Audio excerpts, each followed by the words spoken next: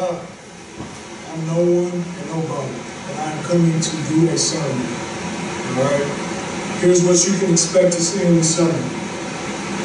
There'll be an introduction, there'll be a reading of scripture, there'll be prayer. I will teach the scripture. I'll give an invitation to Christ, and I'll do my makeshift version of donations.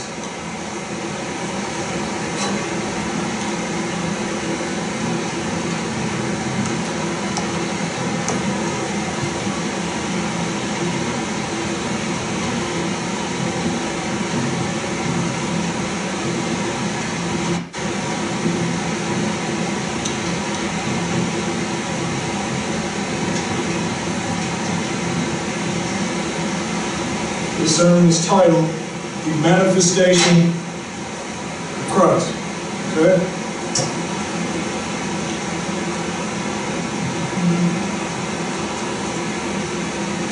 Alright, so we're going to start off with the sermon text. It can be the first verse. There's 4 verses that this whole sermon is based on. So I'm just going to dive right into it, read all 4 verses, and we're going right in. Okay? Alright. First verse comes from John chapter 14, verse 21.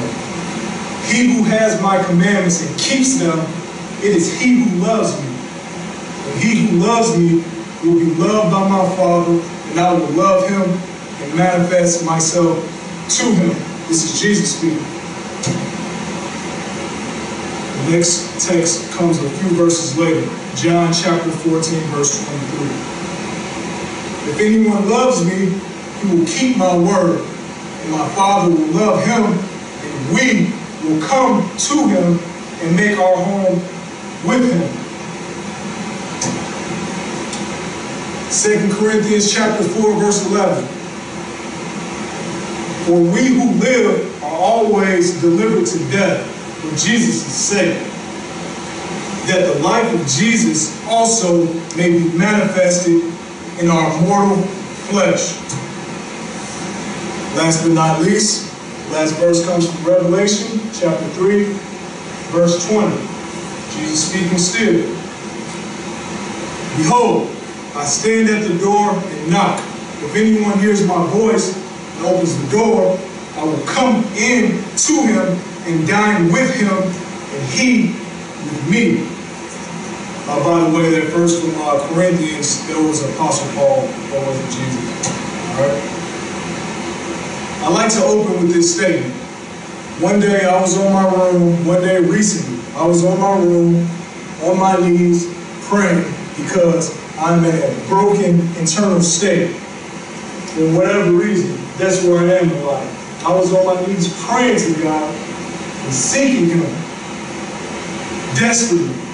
And this came to me, a proverb, if you will, okay?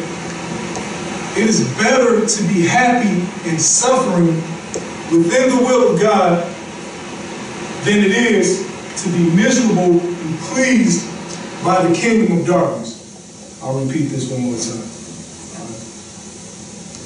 It is better to be happy in suffering within the will of God than it is to be miserable and pleased by the kingdom of darkness.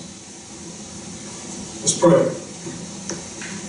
Heavenly Father, you are everything, I am nothing, and I am nobody. I glorify your name, lifting you high over everything. I pray and ask, Father, that you will guide me by your Holy Spirit of truth that comes forth from you, Father, into all truth. I pray, Lord, that you will cover me in the blood of Christ, Father, who came forth from you, that I may walk the path of righteousness.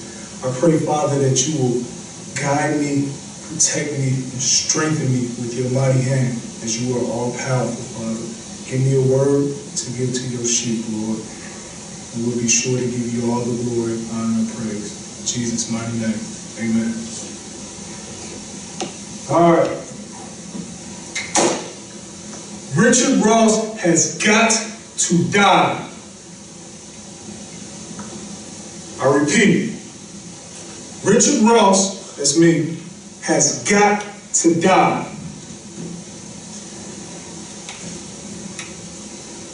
Why does Richard Ross have to die? Richard Ross has to die so that Christ can live in me. I'll repeat it again. Richard Ross has to die so that Christ can live in me. Now somebody is saying, why does it got to be about you? And I'll explain that. Because it ain't about me, right? It's about God. It's about the kingdom of heaven. It's about Christ. All right? It's not about me. But for me to understand things, I have to make it about me because I've been so selfish my whole life without even knowing. I've been so selfish that I am unable to process information unless I make it about myself. So if I said you have to die so that Christ lives in you, I wouldn't understand it. It don't hit home like that. For me to make it hit home, I got to make it about me. I have to die so that Christ can live in me. And I understand if you don't like that. So I want you to make it about yourself. Wherever you hear me say Richard Ross, you insert your name. Because I am nothing and I'm nobody. Right? But this applies to mankind. This sermon does. All right? Luke chapter 14, verses 26 through 27. If anyone comes to me and does not hate his father and his mother, his wife and children, brothers and sisters, yes, even his own life, he cannot be my disciple. This is what Christ says. And the interpretation of this verse is, anything that you may love more than Christ makes you unworthy to be his disciple. Period. If something happens to your mother, if something happens to your father, if something happens between you and your spouse, if something happens with your children, if something in your own life that affects you so much that it will separate you from wanting to be in God's will, you are not worthy of being Christ's disciples. You have to be willing to forsake all things. Did it mess up? All right, keep going. You have to be willing to forsake all things for the sake of Christ. All right? So how do I kill Richard Ross? It's only one way to kill him, right? There's only one way to kill him. The only way I can kill Richard Ross is by keeping the commandments of Christ. It's the only way. He'll keep on coming back. He'll keep on coming back. Every morning I wake up and look in the mirror and dang, there you go again, right? All of my pride, all of my ego. That's what I'm talking about when I refer to Richard Ross. I'm talking about pride. I'm talking about arrogance. I'm talking about iniquity, selfishness. All of these things separate me from God, right? All right? So I kill that. I kill Richard Ross by keeping Christ's commandments. So what are Christ's commandments? This is a great start. This is a great start on the walk with it, all right? The first commandment is the greatest commandment.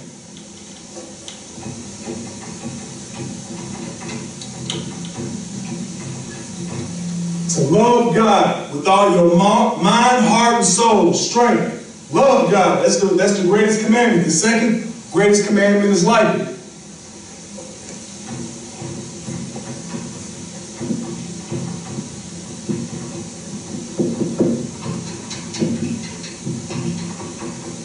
To love your neighbor. This is the second greatest commandment, right? To love your neighbor as yourself, right?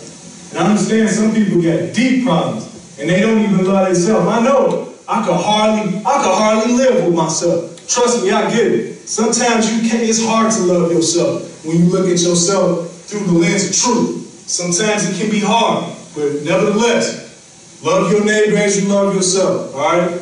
All right? And I'm going to give the golden rule, as is oftentimes referred to. All right?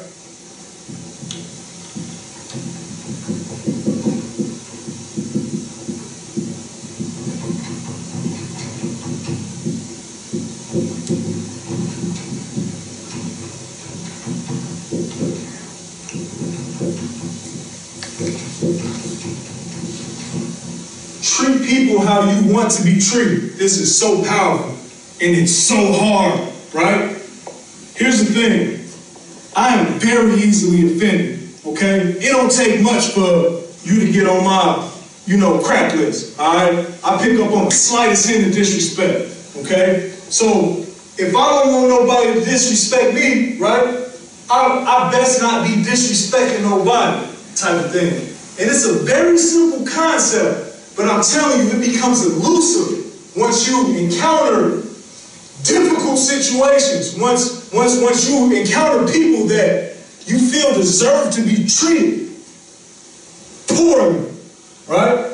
But once you come to the place where you feel like another human being deserves to be treated poorly, you just made yourself out to be a judge. And Christ said, don't judge unless you be judged, type of deal. All right, this is the big three.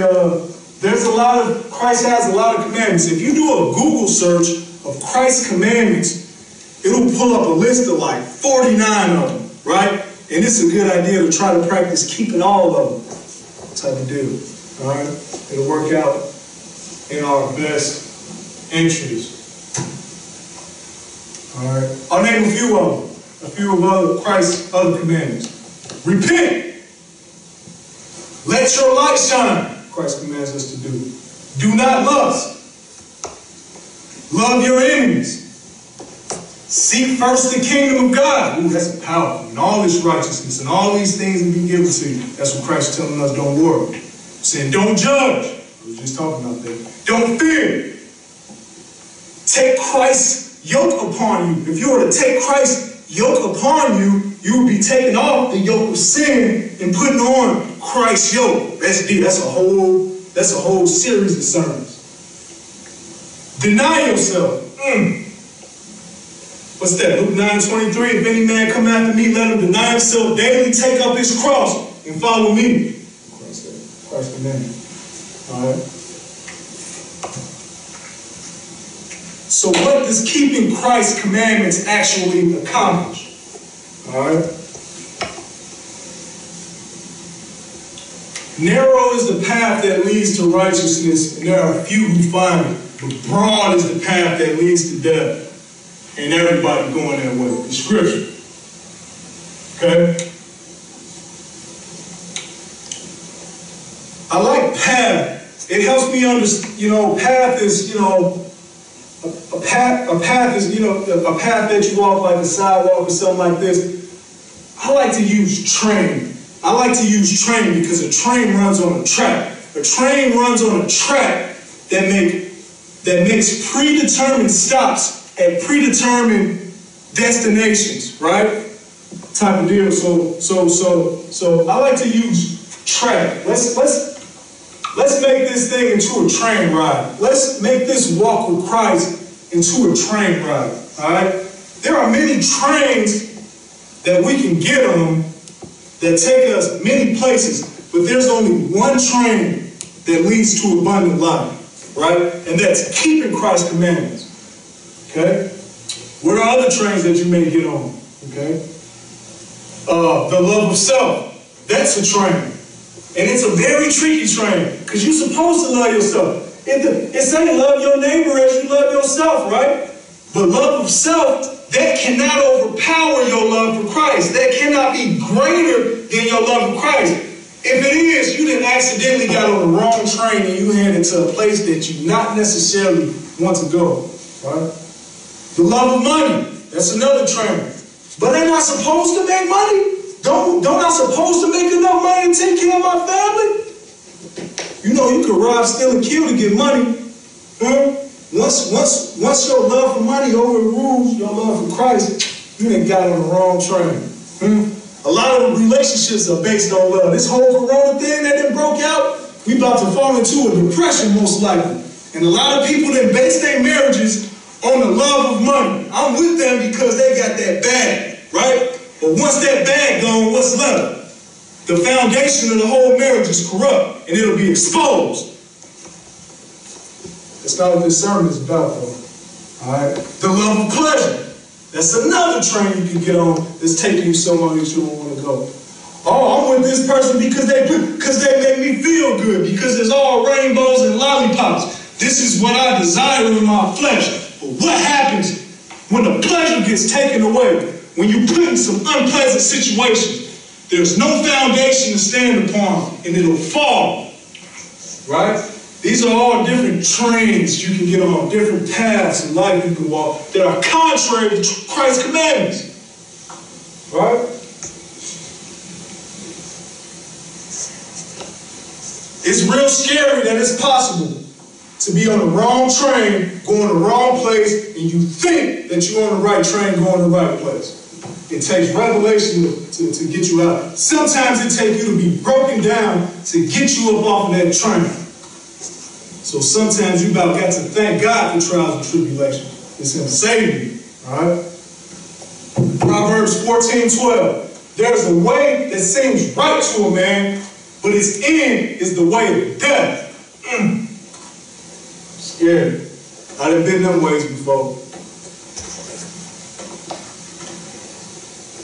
Luke 10:10.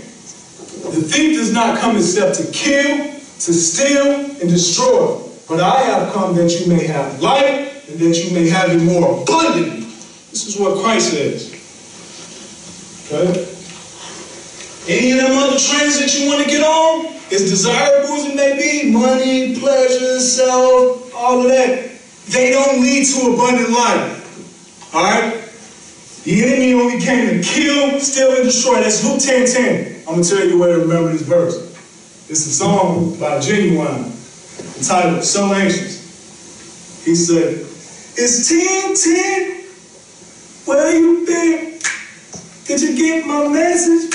Your expression is telling me that you've been thinking up. Somebody said the same thing. All right? Let's put 80 baby. If you ain't 80 baby, you might not know that song. Luke 10:10. Funny way I remember. Back on subject. If keeping Christ's commandments is a train, then what's the first stop? I give you a spoiler alert. It's 3 stops. This train is making 3 stops. And if you stay on that straight and narrow, whoo, you're going straight to heaven. The first stop.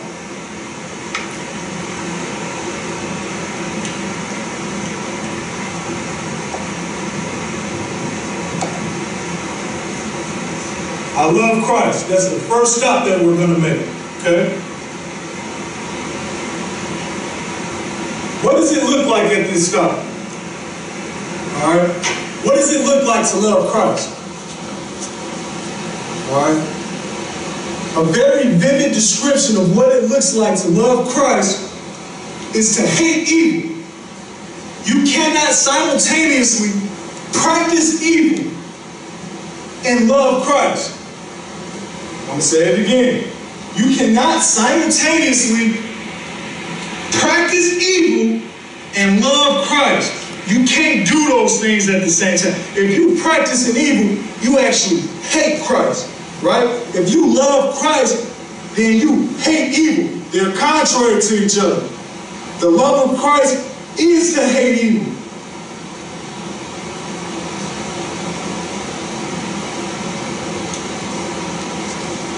John chapter 3, verse 19. This is the condemnation, that the light has come into the world, and men love darkness rather than light, because their deeds were evil.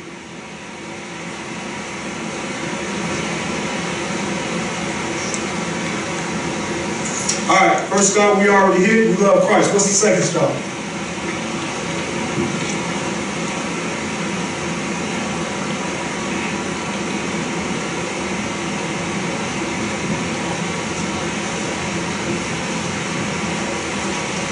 God loves me. This is the second stop. All right. So, to keep Christ's commandments, it creates like a domino effect. Once you love Christ, it's going to be a domino effect. Once you love Christ, God automatically loves you, and the next one automatically happens too, right? But I'm breaking them down into stops so that we can observe each one individually and see what happens at the stop. All right. So God loves you. Let's see what this looks like.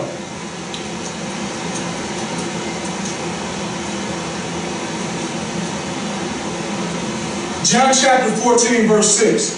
I am the way, the truth, and the life.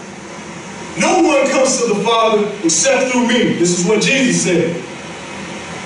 There's a lot of religions out there. There's a lot of religions out there. A lot of different ways of life. When they say this is the path to God. Oh no, this is the path to God. Some of them say all of them are a path to God. But what Christ said out of his own mouth is there's only one path to God, and that's through him. I was looking at some videos online, you know, that's all I really watch is Bible content, YouTube videos, sermons. That's what I do, that's my thing. I watch sports, I watch basketball, football, but if it ain't that, I'm watching Bible content. And this is one cat, he's a recovered Satanist that's now a Christian representing the kingdom of heaven. I don't support all of his doctrine, but he said something that I found to be profound. All right. He said that Satan can never love you. A lot of these Satanists think that Satan loves them, but he said Satan can never love you.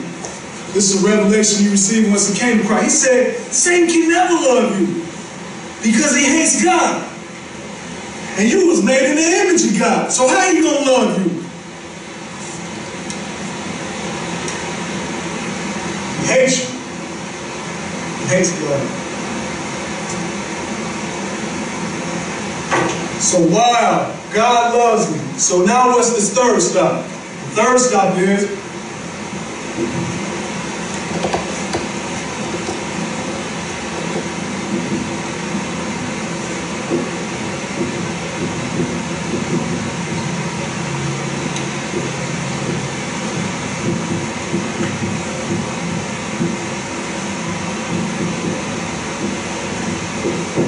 third stop is Jesus manifesting himself to them. So check this out. When I am loved by God, and because I am loved by God, Jesus will manifest himself to me. Now there are prerequisites. God ain't just, okay, yeah, God loves us, generally speaking. That's why he sent his son into the world. God so loved the world, he gave his only begotten son, right? Okay, cool. But he gave his son so that you can love him, okay? If you want to skip the part that God provided his son to shed his blood for you so that you can have access to him, then you can forget about getting to the part where God loves you intimately, when you wash in the blood of Christ and he doesn't see your sin. He sees the love of Christ on you, type of thing, all right? Man, we want to come to God on our own terms and our own standards. And we want to give God our rules and regulations on how to serve him and have a relationship with him, right? And yeah, that's cool, and we think we got a relationship with him, but in reality, Christ's going to be like, depart from me, I never knew you. That first step is essential. All right? So when I'm loved by God, because I am loved by God, Jesus will now manifest himself to me. So what does manifest actually mean? The best definition I can use of manifest is a display, right?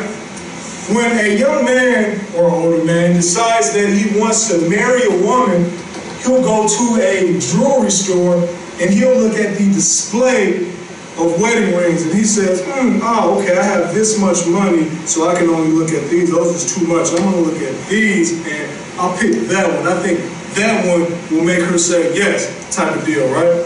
Because the wedding, the engagement rings are in a display where he can see them, the assortment thereof. All right? All right? Okay? All right? So, what's it called? Let's pause on this wedding thing, right? I want to work this thing a little bit, this whole wedding ring thing. All right? All right? Be cautious when making that proposal. When a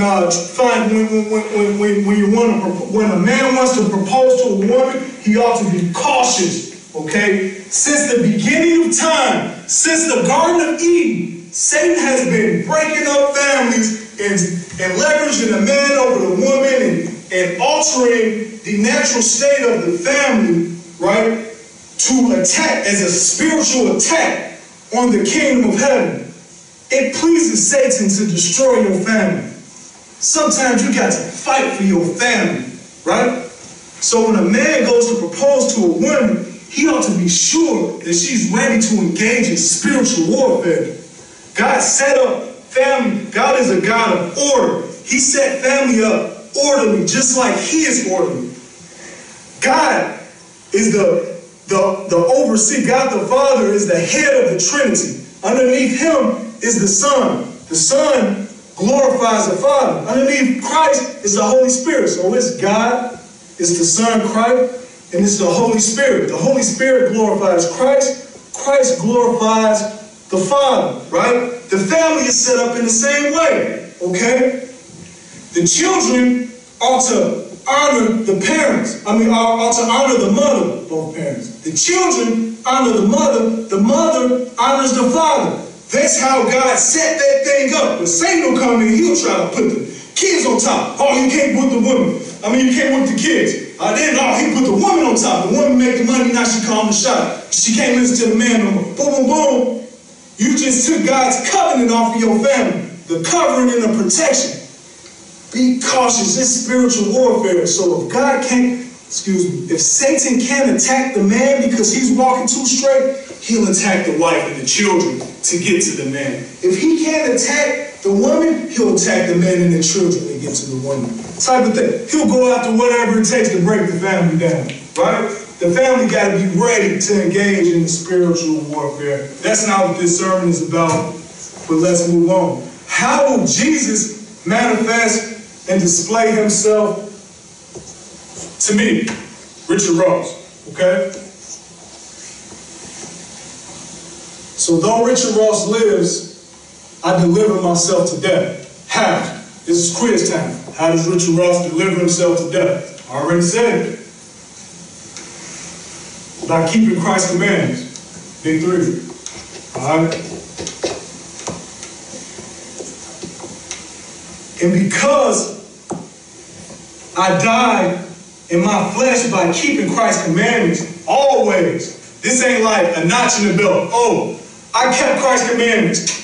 We're there, we arrived. Hey, welcoming party. No, it's a way of life. So because I keep Christ's commandments, always, Christ will manifest himself to me. Always. I deliver myself to death always by keeping Christ's commandments always, so Christ can manifest himself to me always. So how does Christ manifest himself to me? Because I died in my flesh. Now Jesus manifests himself in my flesh. So I ain't even here no more. All of my pride, all of my arrogance, all of the mistakes that I made, that's what it means to be born again. You have laid down the old way of life, right? You covered in the blood of Christ. Now you're a new creation. If you have the Holy Spirit of God, the Holy Spirit of truth, you ought to walk in step with the Spirit of truth. How you going to have the Holy Spirit of truth and go around lying and go around wanting to be lied to, right? Once you taste the truth, what dealings do you want to have with deception?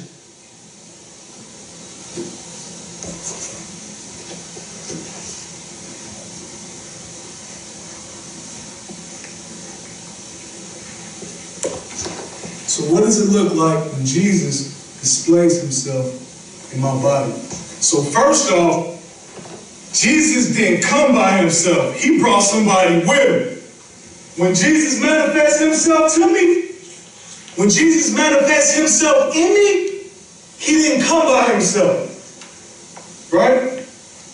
Because I keep Christ's commandments, I love Christ. Because I love Christ, I'm loved by God. Because I'm loved by God and I'm dead to myself, God says, okay, Christ, you see him, Richard Ross? Now he's keeping your commandments always. Go live in him, Christ. Let your light shine to the world through him. And Christ says, really, Dad? And God said, yeah. And Christ says, will you come with me? And God said, all right, come on. And they both come and live in me. So I'm dead to myself, right? but I live for Christ. I thought I was strong, but no, I was weak. Me as an individual, I'm a dead man. But because Christ and God now lives in me, I have holy strength, right? And I walk around with all of these protections, all of these promises that God has made me. Christ says, I will never leave you nor forsake you. He said, ask for anything in my name, and my Father will give it to you.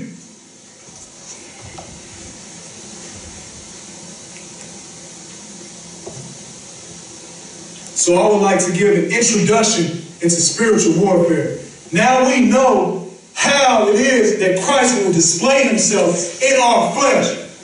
Now it's time for war. All right? But I got to give you a briefing on what's going down. All right? There was a war in heaven. Okay? God created Satan. He's a created being just like mankind is a created being. Satan was an angel. There was a war in heaven.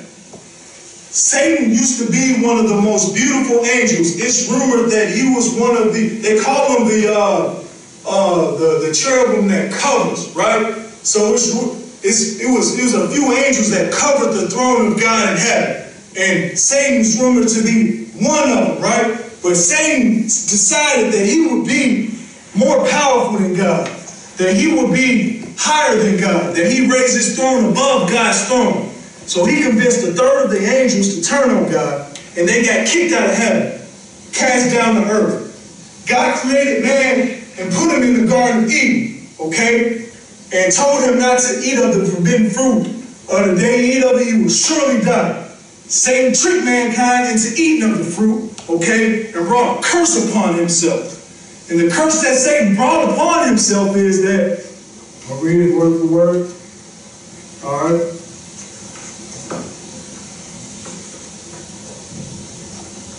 All right. The curse that Satan put upon is Genesis chapter 3, verse 15.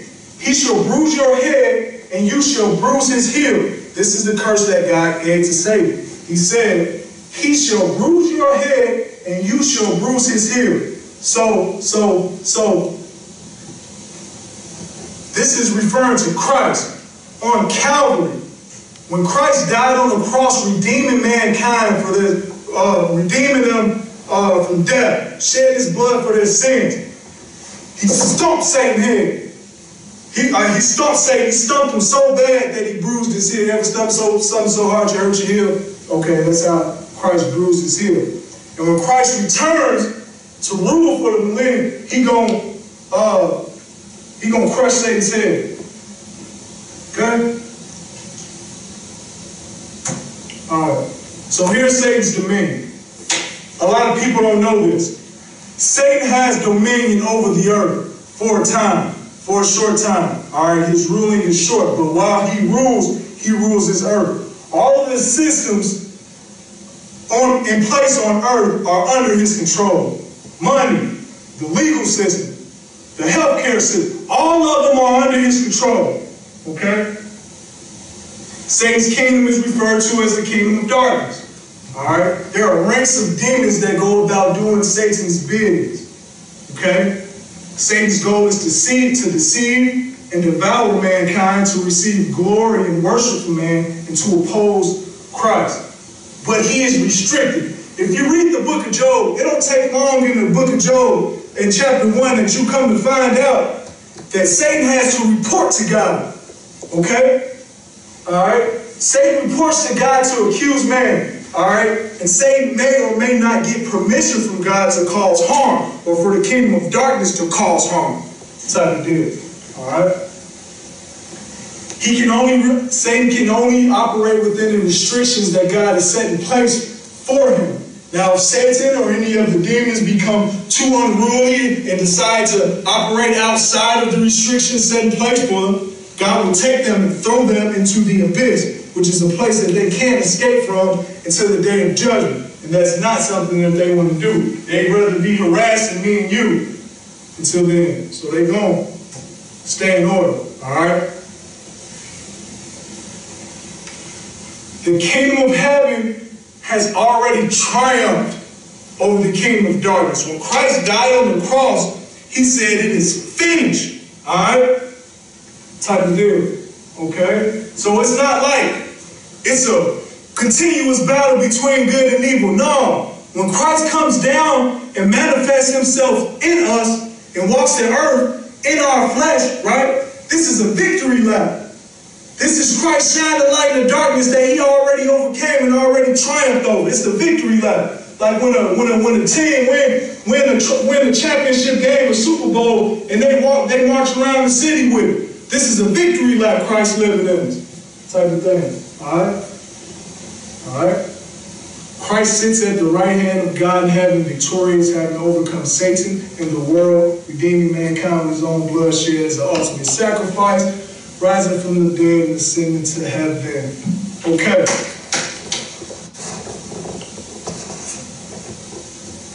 But we have to take caution, okay? Because once Christ lives in us and we are shining our light into the world, okay, we become a target, a priority target of the kingdom of darkness. They like, man, we gotta get this fool. He's doing too much damage. So this is what it looks like. When you keep Christ's commandments and you do things like you love your enemy, right? When you do things like go the extra mile and do good to those who persecute you, type of things like this, you are pushing back the gates of the kingdom of darkness. You are pushing back the gates of hell. The kingdom of darkness don't like that.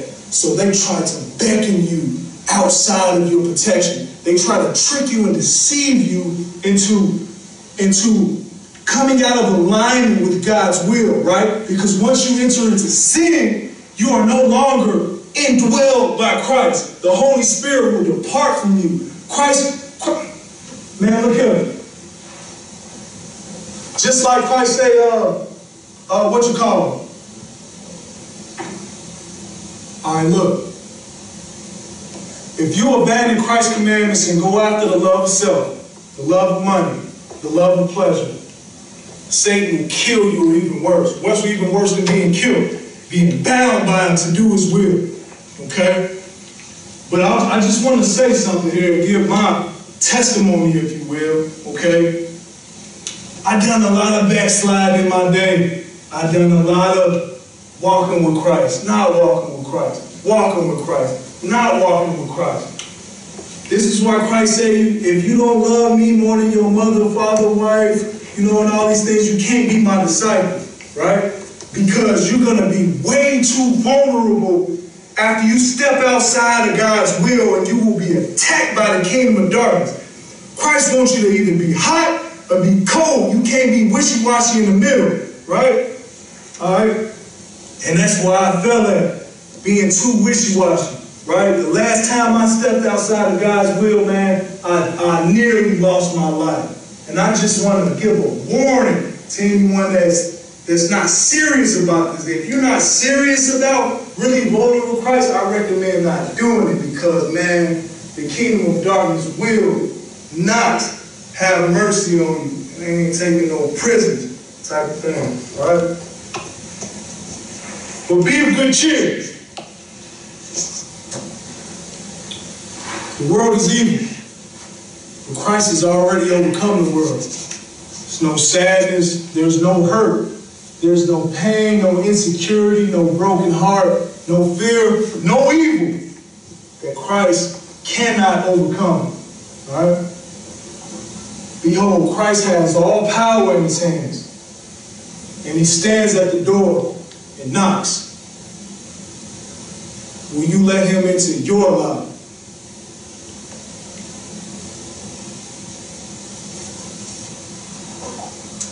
And that's my invitation to Christ. Okay? All right, this concludes my sermon. Okay? Now, donations.